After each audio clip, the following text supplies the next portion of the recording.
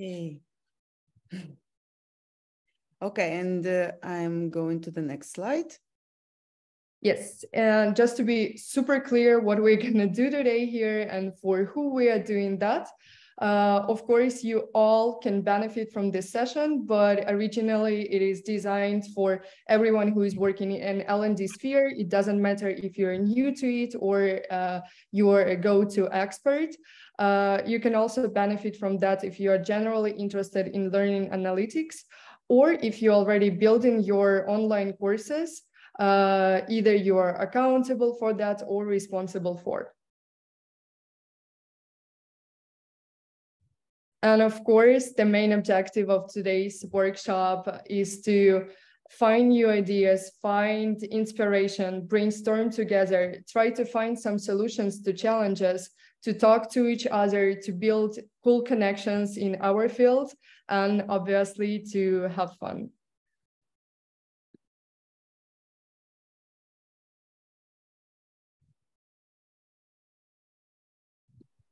Cool. Yes, sorry, I was reading Kelly's message, and we're gonna have just 2 minutes for a small introduction of who you are. Please write in the chat or talk to us now. Yes. Where are you from? In which sphere you're working? From which country or city are you connected today?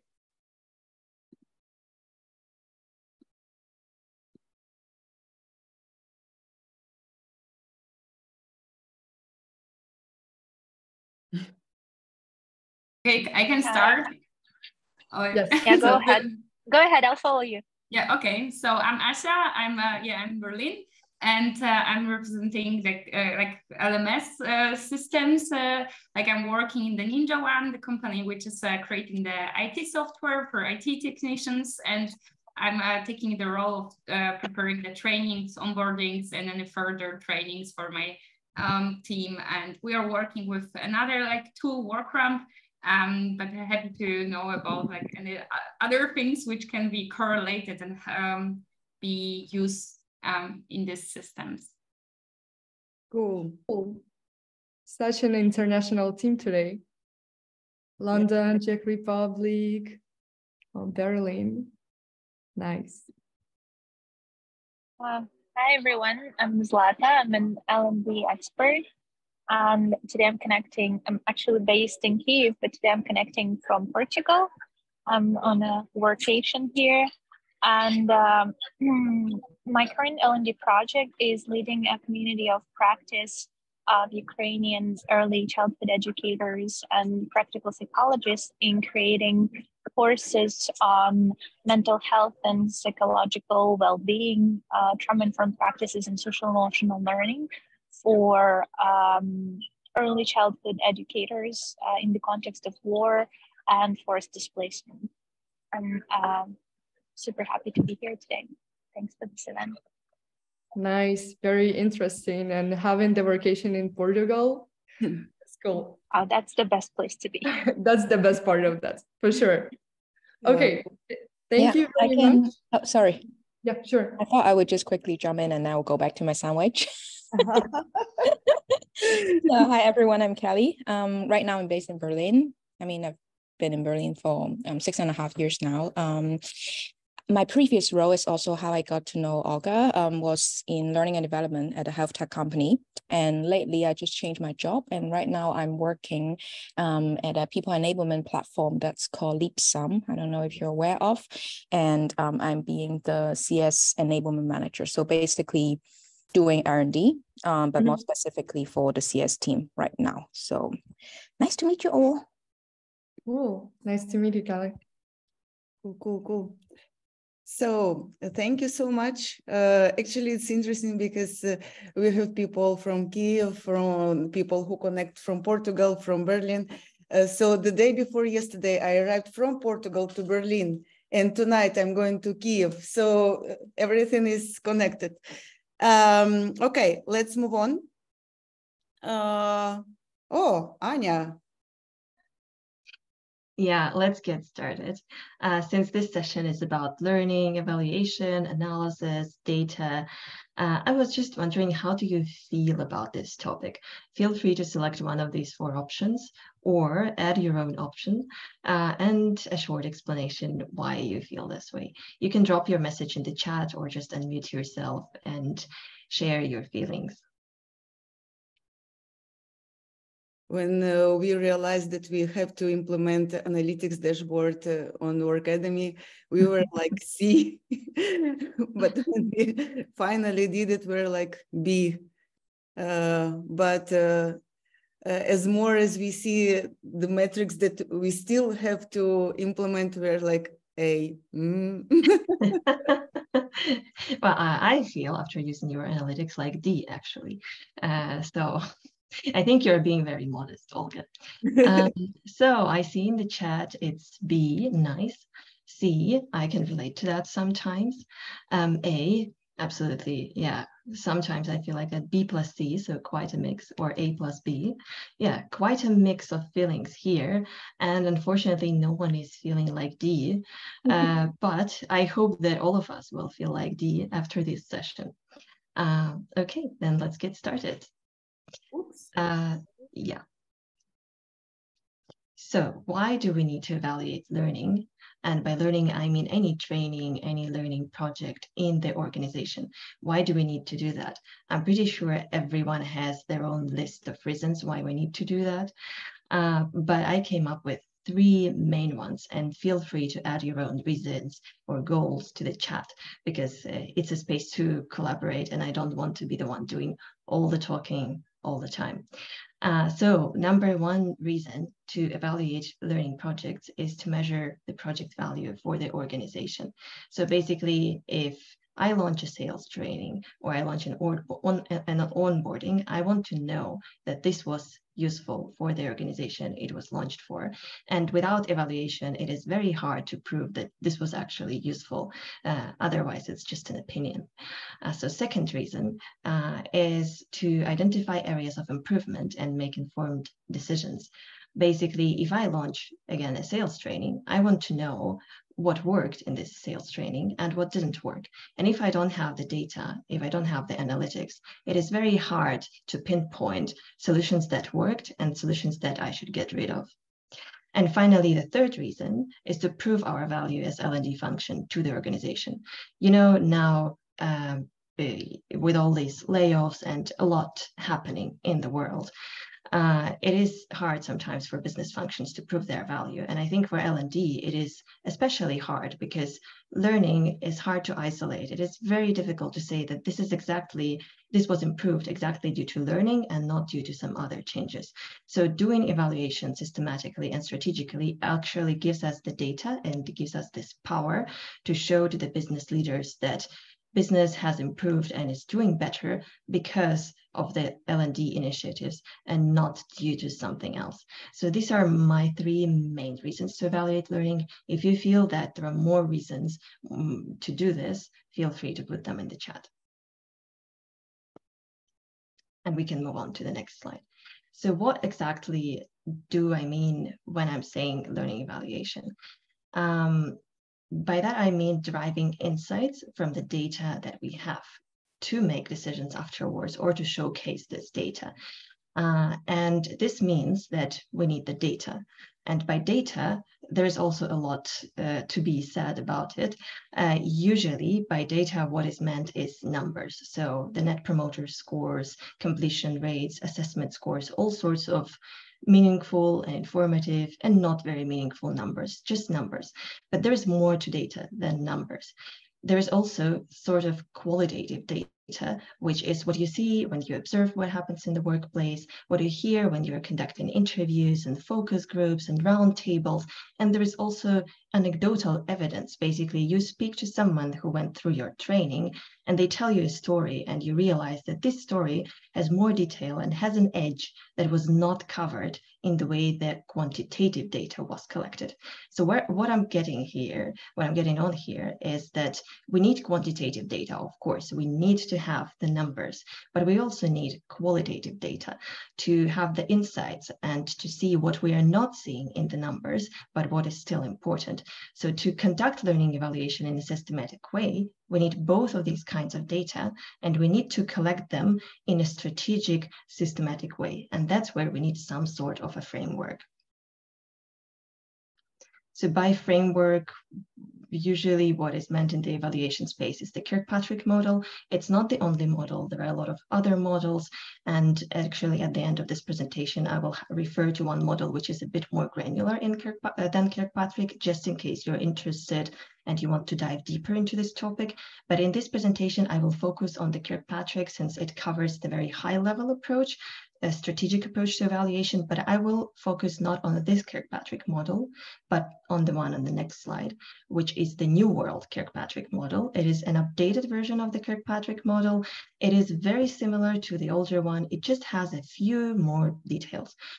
It still covers 4 levels of evaluation, which is basically strategically approaching what data you collect and what insights you want to derive from this data. Level 4 focuses on the results. So these are the results for the whole organization. How did the whole business or the whole nonprofit organization you work for benefit from the learning initiative, learning project, I will say training during this workshop? How did the whole organization benefit from it? Then there is level 3. So what are people doing after they went through your training? How have their behaviors changed, and how can we evaluate whether their behaviors have changed? And then there are levels 2 and 1. Level 2 is basically after the training, what did the learners learn and what you check usually with quizzes or practical assignments. And level 1 is basically, did they have fun? Did they have a good time during your training? So this is a very holistic approach, starting with the business results because that's what we are aiming for, and finishing with the fun and engagement part because we cannot have efficient learning if it is not engaging. So now I will dive deeper into each level. Feel free to share your insights, comments, questions anytime in the chat.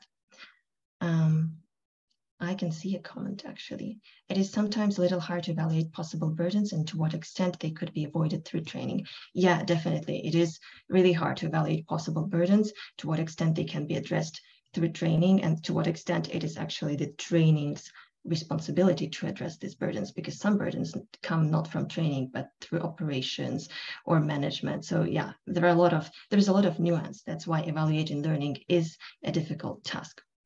So level 4, results. We'll start with the results because this is the level that the stakeholders, the business, the organization cares about. The organization usually doesn't care whether the learners had a fun time or whether they completed quizzes. The organization wants to know, are we achieving our goals as a result of the learning? And by goals, I mean for the business, this would be either increasing profits or increasing cost savings. If I carry out a sales training, if I launch a sales training, then what is the goal of this training? Probably it is to increase profits. And if I carry out, let's say, customer service training, and this customer service is not doing sales, it is only doing customer support, then my goal is to increase savings, because if the customer service is more efficient, we're spending less money on customer service and our customers are happier. So here we are thinking about the desired results on the very high level. What do we want to achieve as an organization? If you're working for a nonprofit, there might be other desired results, of course, not profits and savings, but something else that is aligned with your missions, some sort of KPIs that you are aiming for. On this level, ROI is often brought up. ROI is return on investment, basically how much you spend on training and how much you get in return. And to evaluate ROI, of course, you need to know how much you got in return. So what are the desired results and have you achieved them? It is really tricky, though, to say that desired results, let's say increased profits, were increased due to training and not due to some other initiative, or maybe a mix of initiatives that happened at the same time. Maybe there's a new manager who improved the results. Or maybe there is some sort of a new process in place that also influenced the result. So of course, at the end, when we are saying increased profits, it is very hard to say whether these profits were increased due to training. But there are a few ways to check that, or at least to accommodate for that. And I'll talk about them on the next slide. Anya, we have a super interesting question from Zlata. What learning, if any, doesn't need to be evaluated? That's a really good question. And there is already the answer to this question. So the answer. I actually think that if the participants have an answer, because it is really a good question to collaborate. If any other participants have an answer, they can also unmute and share what they think about what learning doesn't need to be evaluated. I see that Andres says that I think experiences that are there to drive building a learning culture in teams might not need an evaluation. Yeah, it's one answer. Yeah, I kind of tend to say that all the learning needs to be evaluated if we're talking about the learning in a company, in an enterprise. If we're talking about learning that happens in a non-profit organization, or maybe that happens as, you know, B2C, let's say UNICEF is delivering some sort of training or learning to a wider population in some country, there we might not be able to do a full-blown evaluation, and we might not capture any insights from that evaluation. So I would say that for-profit organizations always need evaluation, but non-profits, not always. But that's actually my opinion. I wonder if there are any other opinions, because we have a lot of experienced participants who might have insights on this. Actually, in my previous company at Conto, we were measuring the results of even lunch and learns, but only like overall satisfaction. And do you guys have something to improve? Did you have fun? So like very basic level, but we were measuring that from events and L&D parts. I think that even if you don't explicitly evaluate this lunch and learns, you still do it because people talk during their coffee break, like, hey, that lunch was great, or I hated it, and you listen and make some conclusions and maybe do something to improve them next time. So it still happens, even if we don't do it. Yeah, definitely. I totally agree. And actually going back to Kirkpatrick, I think that maybe not every initiative needs to have all 4 levels or can have all 4 levels of evaluation, but this is actually the ideal case if you can put together all 4 levels in your evaluation strategy to then show the results to the business. But sometimes L1 and L2 may be just enough. Okay, cool. If there are any more insights or comments coming, we're checking the chat, but for now we'll move on. So basically with this L4 is the most complex one because a lot of things influence the ROI and the profits and the savings. So how do we know if the results, the desired results, so the profits and savings, improved due to training or due to something else? Sometimes we just don't. Sometimes there's just no way to say that the results improved due to training. But some things can be done to avoid this kind of situation when we don't know. And one of them is having the evaluation strategy beforehand. Before you launch the project, if you plan that you are going to have impacts on savings, and then you're going to have impacts on behaviors, and then you're going to achieve certain results in assessments and reactions, that helps to kind of also justify to the stakeholders that there is an evaluation strategy in place, there are certain results that you're aiming for, and if we achieve these results, this is probably due to your training. Now, evaluation strategy is not enough to pinpoint training as the root cause of the changes. If it is possible, sometimes what works well is control groups. So let's say you're launching a sales training and you have 2 teams of sales. And if it is possible, you can administer the sales training to one team, but not to the other one. And then after the training, compare their performance. And if the performance of the team which had training improved, then obviously it probably happened due to your training being administered. So you can now administer it to the rest of the teams. So that is one way to show that it is training that's improving the results and not some sort of other change. curious if anyone used ChatGPT for trend or regression analysis. Yeah, actually, there is a way to use ChatGPT for that. There is Code Interpreter plugin, but I'll mention that a bit later.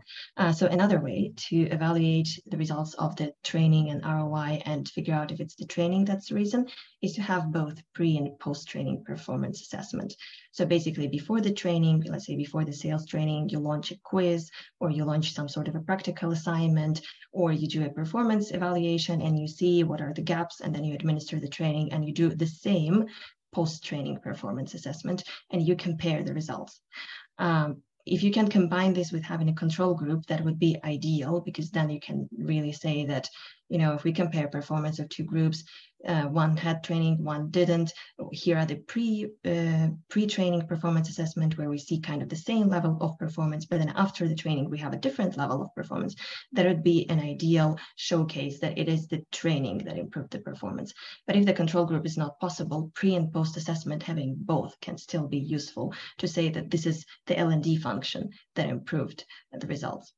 Finally, if this is not possible either, it is always a good idea in your evaluation strategy to plan to collect employee insights. So basically just feedback, as Olga said, having some insights, whether they liked learning, whether they didn't like learning, or maybe they are using some of this learning on the job. There's just no way for the data to show that someone is using this learning on the job. So it's a good idea to plan for sort of administering surveys or doing roundtables sometime after the training, a month after the training, 3 months after the training, 6 months of the training, after the training, to have these insights coming in. And finally, yeah, trend analysis, other kinds of analysis, regression. So doing statistical analysis once you have the data, that would require a bit more technical skills. But as is mentioned already in the chat, as Andreas mentioned, it is a very good point. Now that we have AI, we can use AI to do statistical analysis, not just bare ChatGPT, of course, because it will make errors and hallucinate. But if you have, let's say, a paid subscription for ChatGPT, then you can use plugins that can do statistical analysis, such as Code Interpreter, which is now like a big thing because it became available last week. And Code Interpreter is basically, you can give data to Code Interpreter and you can ask it to do analysis, just do analysis, and it will do analysis for you. It will visualize the data for you, and it will help you derive insights, even if you don't have statistical analysis background. So that's also an option, using AI to help you in this process. And that's the level 4. The most complex one, the most high level one, and the most that the business cares about. But there are also lower levels. So after you know what results you want to achieve and you have defined your level 4, you can start going down this ladder to the level 3. And you can define what behaviors you want to see on the job. And these behaviors should enable your desired results. So let's say your desired result is to increase profit. The behavior for the salespeople would be to give more presentations, to have better scores from the customers, and finally to close more deals. So these are the behaviors that you can identify and that you can put as metrics for your training. In Kirkpatrick's model, this is called critical behaviors. They are absolutely necessary to achieve results. And this is an important point. They are necessary because there can be a lot of behaviors. There can be dozens of behaviors that salespeople need to show to achieve the desired increased profits. But which behaviors are necessary, not just nice to have, but absolutely necessary to achieve these results? And you can measure these behaviors through, again, having performance assessments, performance metrics, through having customer and stakeholder feedback, and through observations, self-reports, self-reflections, all sorts of quantitative and qualitative approaches. Now, level 3 is not only about measuring behaviors, but the new Kirkpatrick's model adds a few details to it. It also adds that to achieve these critical behaviors, you need to have certain required drivers. And these are things that are necessary to enable those behaviors. This can be training and coaching, and that can feed very nicely into your strategy with launching your project. This can also be putting in place a recognition system or an accountability system. So there may, or these can be some sort of job aids or maybe projects where the employees will be able to show their learned behaviors. So this is something to think about when you are putting together your evaluation strategy and the goals that you want to achieve and the behaviors that you want to achieve. What would enable these behaviors, and what So basically, how does your training contribute to enabling these behaviors? Is your training, if you're planning a training, necessary, or would coaching work better, or would mentorship work better, or something else? And the final part of this level is on-the-job learning, which is also a new part in the Kirkpatrick's model, which is basically acknowledging that for people to change their behaviors, they need to have opportunities to apply these behaviors on the job and learn from these applications. So the behaviors don't change immediately as a result of the training. There should be opportunities to apply new behaviors, reflect on them, and apply them again, and reflect on them again, and so on and so on. So this means that level 3 is about short-term results to a certain extent, if we're speaking about performance metrics right after the training, customer and stakeholder feedback, and so on.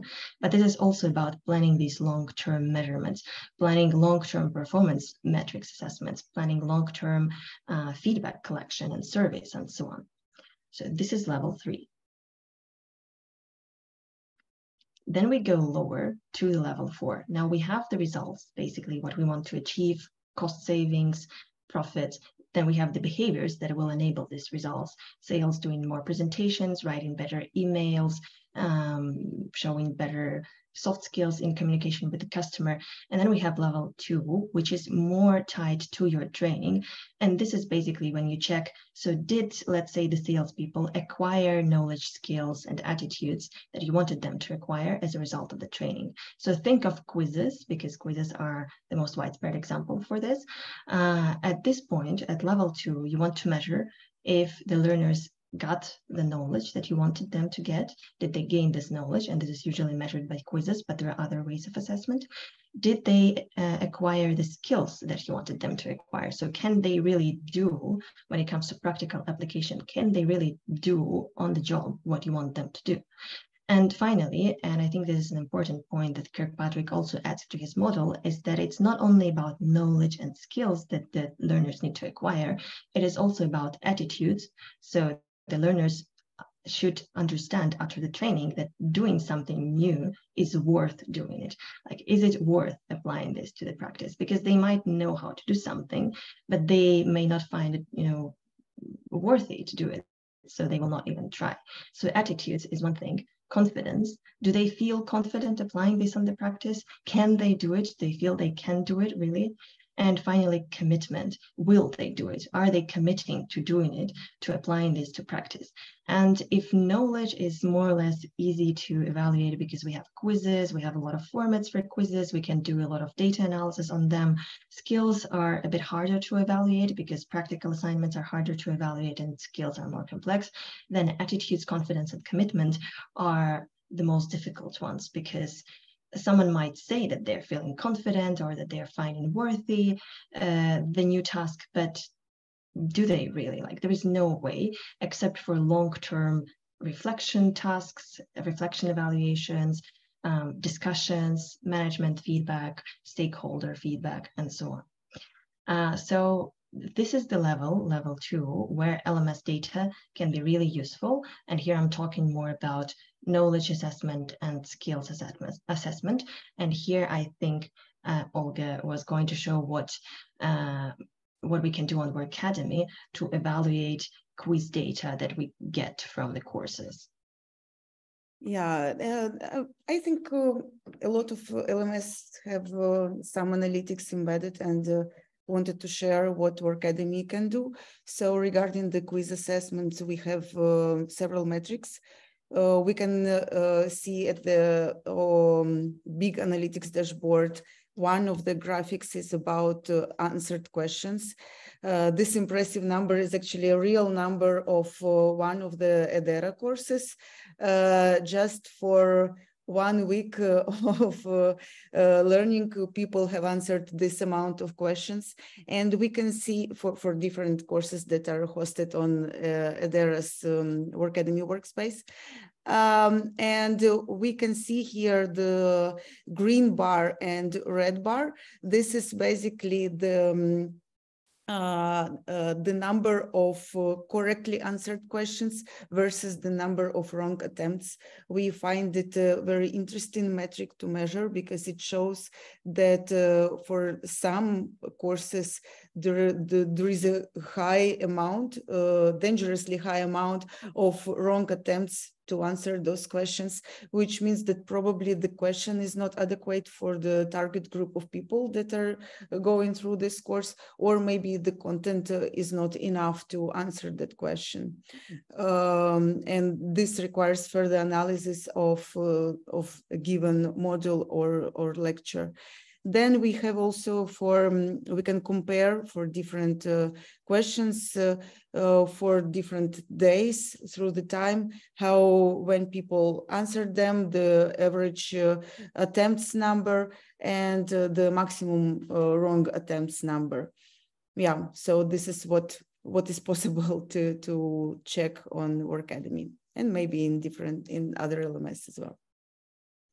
Yeah, this is actually perfect for L2, for evaluating L2, because you have the number of correct answers here, but you also have the number of attempts that learners, basically how many times learners tried to do a certain question. And I think it provides a good level of insight to an L&D professional working with this. So for example, in your left figure, if you have a question which is performing badly, so basically you see that learners are trying to take this question and they keep getting it wrong for some reason, you might want to do a deep dive into that question to identify why is this question performing badly. So what is the actual reason? And on the next slide, I have a very simple algorithm for doing this deep dive. So basically you see in your LMS that you have a badly performing question. What next? Why could it be badly performing? There are a few reasons why it could be this way. First of all, maybe the question is too easy. So by that, I mean that a badly performing question is the one that 100% of learners always get right. This is not okay. It shouldn't work this way. If everyone gets the question right, then it means that the question is too easy, it is too obvious, and it is not testing what you wanted to test, unless you're just testing whether, you know, the learners are present on the platform and they need to tick yes in your question. So maybe the question is too easy and you need to increase the difficulty of the question. But let's say you see that 100% of learners never get the question right. So they're always wrong for some reason and they keep trying and they keep failing. There could be two main reasons for that. One, the question is way too difficult. So maybe the content was not covered in the course, or it was not covered properly, or the stem of the question is confusing and difficult. So you might want to look into that and see, do you cover this content in the course? Because you're testing something that the learners are getting wrong. But then let's say you check that and you see that the content is covered in the course, and now you want to test this content. So why is the question not working? It is obviously not too difficult. What else could be the reason? The main reason is probably that the question is confusing. And there are two parts of the questions that can be confusing. First of all, the question itself, so the stem.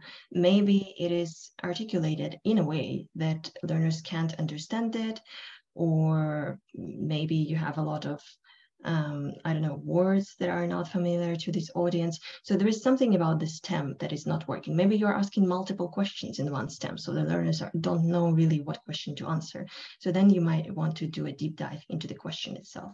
But the other confusing part might be the answer options that you're providing the learners with. Let's say your stem is very clear. You have only one question in the stem. The question is easy to understand, but the answer options are confusing. Maybe they are way too similar and the learners don't get the difference between the answer options. Maybe they are irrelevant. Maybe they are all too long. Maybe you have just a mistake and the wrong answer option was selected on the back end of the LMS as the right one. So then you might want to dive into the answer options and look at the statistics, which answer was selected how many times. And if you see that a certain answer is being selected most of the times, let's say, and this is not the right answer, then you might want to look into that answer option and see maybe there's something misleading about that specific answer option that is not useful for the learners and that's confusing them overall. So that's level 2, basically quiz analysis, skills assessments, reflections on the attitudes, confidence, and commitment. And then we go down to level 1. And level 1 is basically, did learners have a good time? So after we've put all this evaluation strategy together, we have the business goals. We want to increase profits. We have the behaviors. Let's say we want sales to do more presentations for a certain product. We have the quiz results, and we see that sales learned what they were supposed to learn about the product from the training, because we have the statistics from the LMS, and we see that they are performing well on the quizzes. So at the end of the day, did they have a good time? Because if they absolutely hated this training, then they will not be committed to actually going out there and applying what they learned. It might actually be the opposite. But if they had a good time, then it increases the probability that your training will work.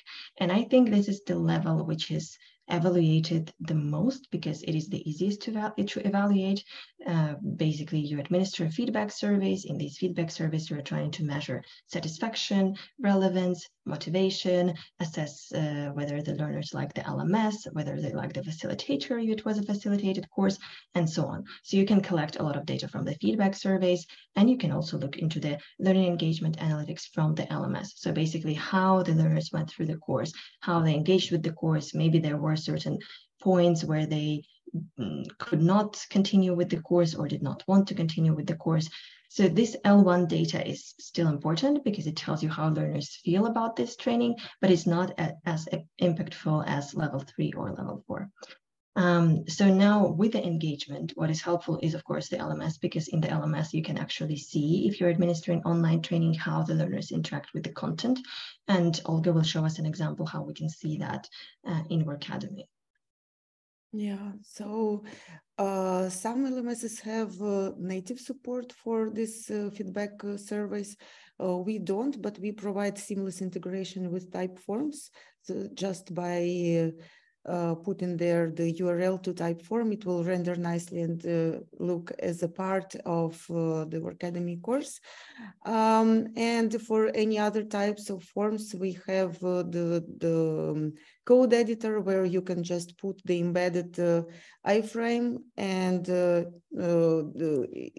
embed any like Google forms or any other forms that can be embedded through the iframe. And this is how, for example, Google form looks like on the right screenshots, on the right screenshot. And on the next slide, we have some results. It's also the real result of one of the Edera courses. So you can see this impressive number of responses. It was data privacy course for broad target audience, and these are just 3 examples of questions of quite an extensive feedback form. So you can see which, so the very easy question, like how satisfied are you? This is what Anya was talking about. If everyone just hated the course, should we continue to keep on pushing it to the students? So that's the most obvious question to answer. And then there are different questions on demographics, on satisfaction, on level of engagement, etc. Drill down through modules and lectures. So yeah, that's how it can look like. And and we are approaching the end of Kirkpatrick, because we already went through all the 4 levels. So at the end of the day, what do we do with the evaluation strategy? How do we put together this as a strategy? And first of all, we should start with the organization strategy. So learning happens within an organization. What goals is this organization pursuing? And how can we match our L4 to the goals of this organization? Second, how to approach evaluation strategy is to build the evaluation strategy before the learning solution is rolled out. That is an ideal case, of course. That is not always possible. Sometimes the learning solutions are out there already and you want to do some ad hoc evaluation, which is fine. But ideally, if you have the time and the resources to think through evaluation strategy beforehand, absolutely use this time for that, because that is going to be very worthy at the end when you are showing the value of the project to the stakeholders and to the leaders. Start with L4, not L1, because L1 is easy. L4 is the hardest one. It is complicated. It is, yeah, there are a lot of things to feel and think about L4. And include both the systematic data collection. So if you have an LMS, collect the data from the LMS, do some analysis on it, but also include qualitative data. So some points where you will be collecting learner stories, doing roundtables, doing interviews, doing follow-ups with the management to see whether your learning worked. And if you are interested in a more granular evaluation strategy, because Kirkpatrick is very high level, there is a newer one, which is called Learning Transfer Evaluation Module, and it is really focused on applying learnings on the job. It has many more levels than Kirkpatrick, but it can be really useful, especially if you work in a big organization and you want to do a granular step-by-step evaluation of the learning project that you're launching. I think that was it for the learning evaluation strategy. We've prepared a small Jamboard, a practical exercise for the participants so that you can try and put together. Yeah, Diana has sent the Jamboard into the chat. Feel free to select your own basically slide in the Jamboard, put in your name in there, put in your email in there, and think about a project that you're working with right now and how you could evaluate it. There are some examples of metrics in the Jamboard, but don't feel obliged to follow these examples. Rather use them, as recommendations, but feel free to use your own ones. So I'm sharing this Jamboard screen. Anya, maybe you should, you can comment on. Sure. Sure. So on the top right side, we have this yellow sticker which says your name. That is if you want to use the Jamboard and you don't want to be editing the same slide as someone else. So start here with your name sticker and put your name in there. Below this sticker, we have your email. That is if you want us to come back to you and comment on your evaluation strategy and provide you with some feedback, feel free to put in your email there. Then on the left top side, we have the training title. So basically that's the name of your project for which you want to put the evaluation strategy together, and one sentence about that project below.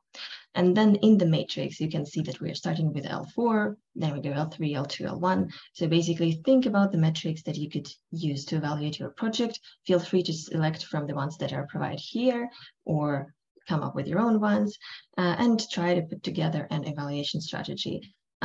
If you have any comments or insights about this or questions, feel free to unmute yourself and do that, because that's the collaboration part of the workshop. And I've been the one doing all the talking, but I would really like us to do some more teamwork and exchange. Yeah, so there are 20 slides. Just go through the slides and choose yours and write your name so no one steals your slide from you. And yeah, if there are no questions, then I think we can start. Maybe let's make it like 5 minutes. And then if we still have time, Anya can comment on some of them.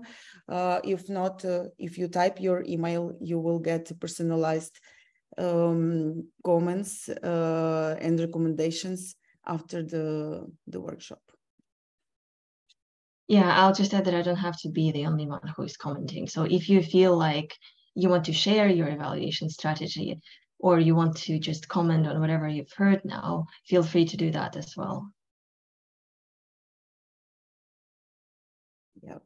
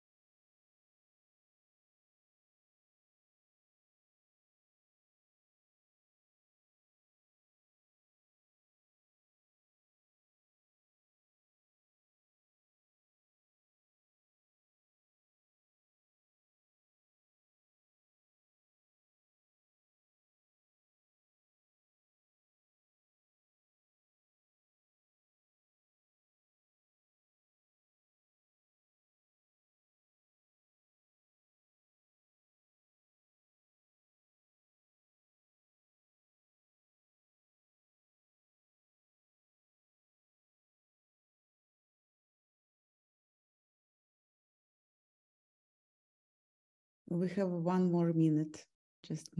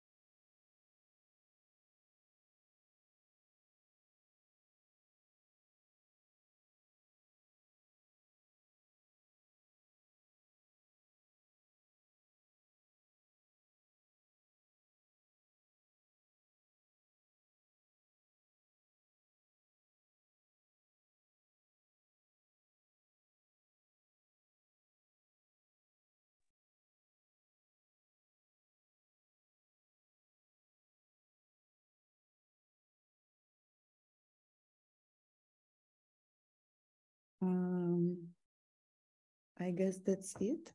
Anya, should I share the screen with the Jamboard for you to comment on? I would suggest that if someone wants to kind of present their evaluation strategy and discuss it together, we could do that. If someone doesn't feel comfortable doing that, that's also totally fine. Yeah. We have the first slide of Kelly. Kelly, would you feel comfortable if Anya comments on your strategy? Yeah, sure. Sorry, I was still typing. But yeah, that's something actually I'm working on right now. Can you hear me well? Yeah. Good. So it's actually not a simple training. This is also a question in my mind right now, but rather a series of enablement activities. Can be training, can be learning path, can be a workshop, can be some peer coaching sessions and so on. But the overall goal is in this, let's say, quarter to upskill the CS negotiation and upselling skills, right? So I kind of went through this process already. So so when I was supporting the owner of this initiative to design the program, we already aligned on what would be the metrics that we have to measure. So on the result level, or let's say the ultimate goal is, of course, to improve NRR, which is revenue at the end by a certain %. There's also some upsell and expansion target for the CS anyway. So can they hit the target or have they improved, like if has the actual numbers improved after, let's say, by the end of the quarter. And then on behaviors level is also we have a platform that is kind of tracking, or they log their activity, so we can also have some data point there to see if they actually have more of this kind of conversations and opportunity identified and so on. Of course, also through review assessment. And then knowledge wise, we have quizzes throughout the learning path, and I can also imagine people will be sharing in the peer coaching session what they've learned and so far, and so on.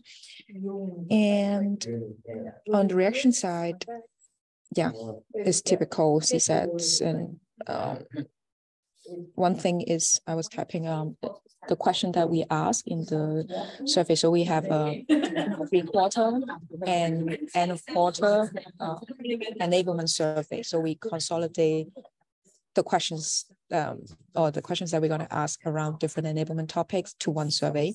And this is also one question that I have, because what I observe in my experience is, a series of enablement events, and imagine they are not only having one topic to be trained at each quarter.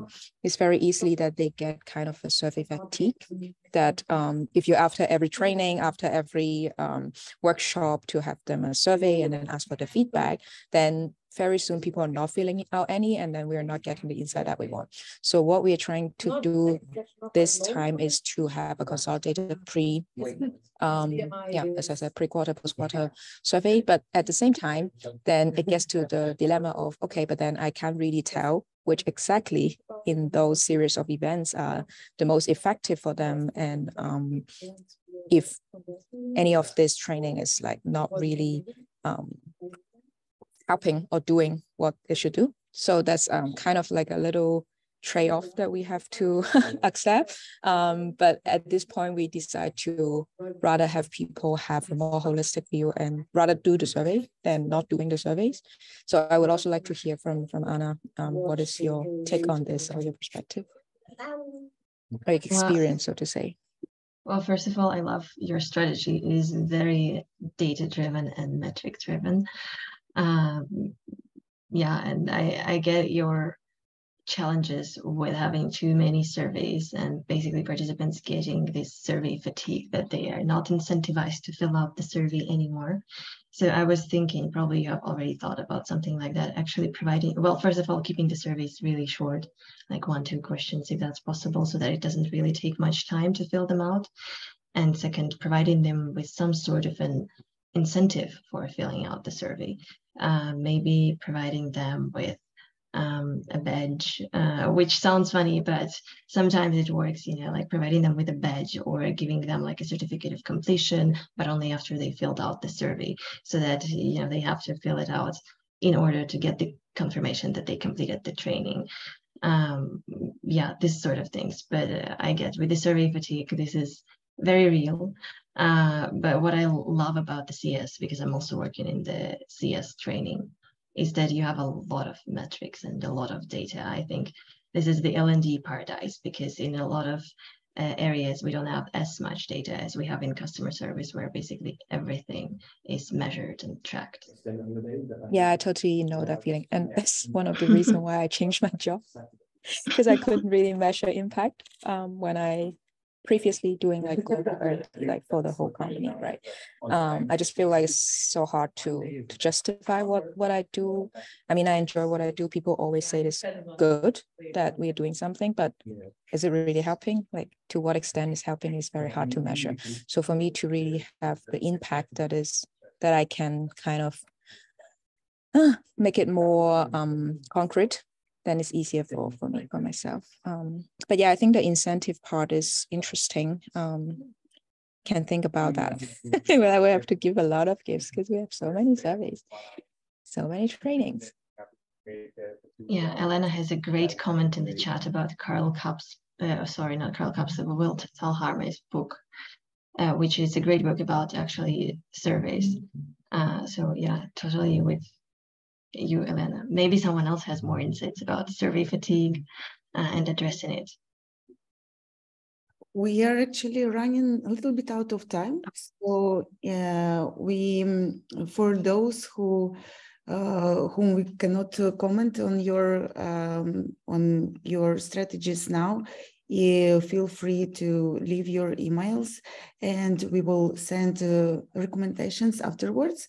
And of course, feel free to take this Jamboard with you and apply it at your work. We hope it will help.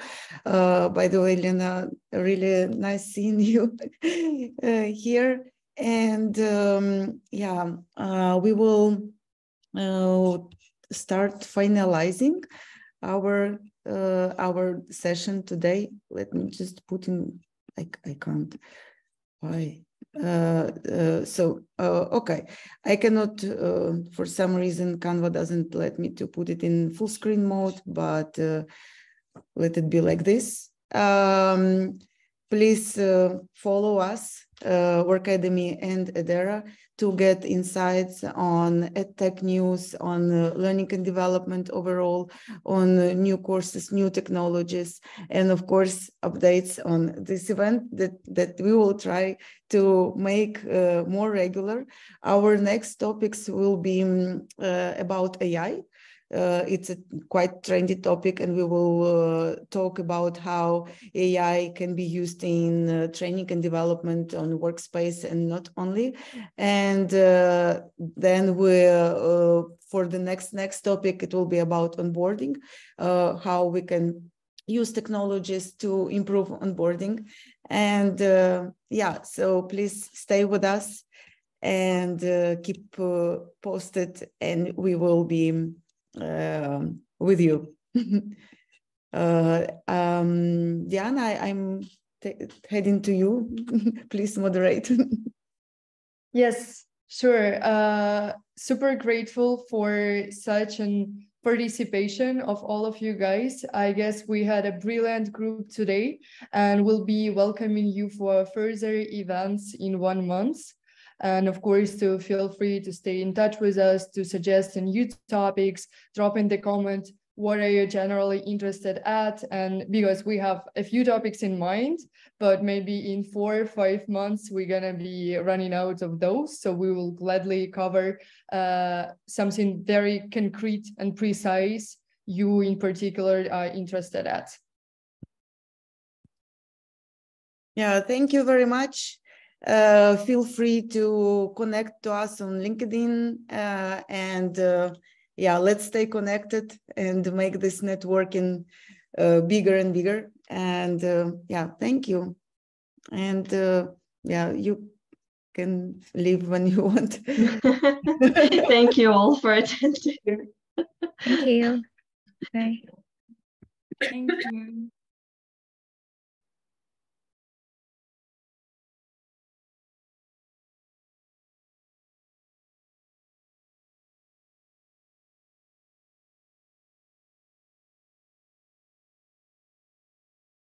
Okay, I guess we can switch to Google Meet. Yeah.